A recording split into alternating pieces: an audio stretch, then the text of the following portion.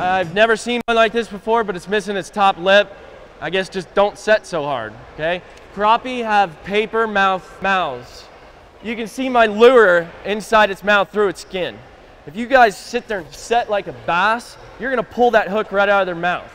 You can see the hook right there, and it's just paper thin.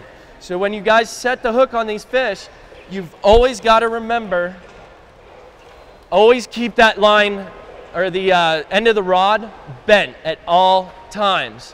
When you set that hook, immediately start reeling, and if he wants to take line, just make sure your drag's set. Now this is a 4-pound line, I'm putting 2 pounds of pressure on it.